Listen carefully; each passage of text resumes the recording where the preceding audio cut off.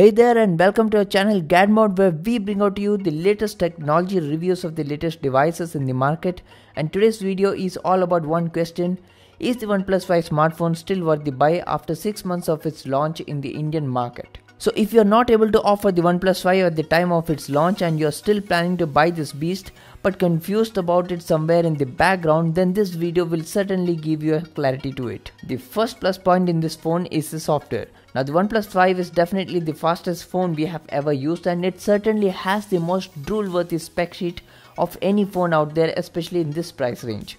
The Snapdragon 835 runs the show, and it is a very good SoC.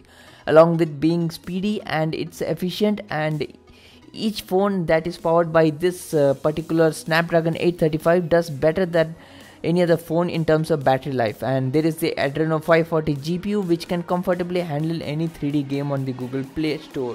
So when these specifications wear an overcoat called the Oxygen OS, things get going towards the better side of the performance. Now this user interface contains some fancy items like the gesture options, which will help you open certain applications with a gesture drawn on the locked screen. It also has the option for taking long scrolling screenshots, which is helpful in most of the times.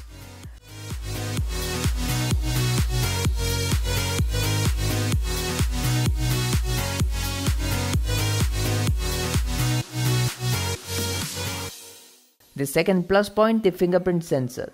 OnePlus has somehow managed to get one of the best fingerprint sensors in its new phone.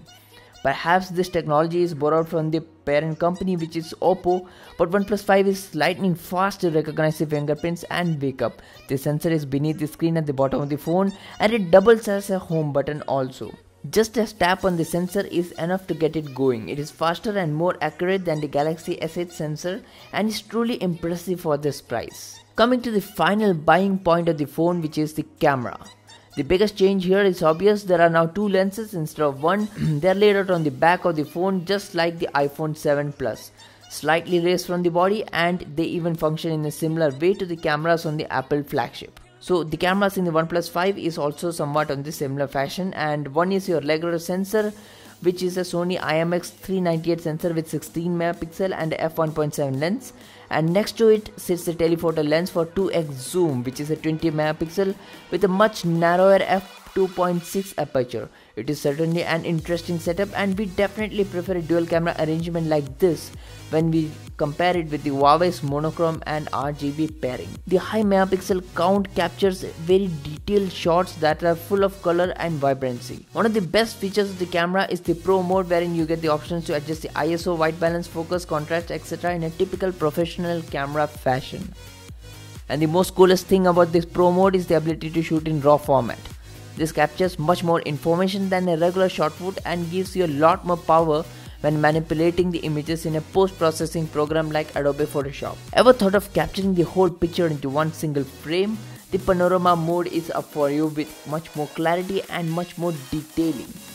So if you're still confused whether to go ahead with this OnePlus 5, by looking at the other competitors in the market, we would suggest that you should go ahead with this beast without a doubt. If you like this video, then do give a thumbs up to this video, share this video, put in your valuable comments in the comment section below, subscribe to our channel, and most important of all, do not forget to press the bell icon that is just beside the subscribe button so that you stay tuned to our latest updates.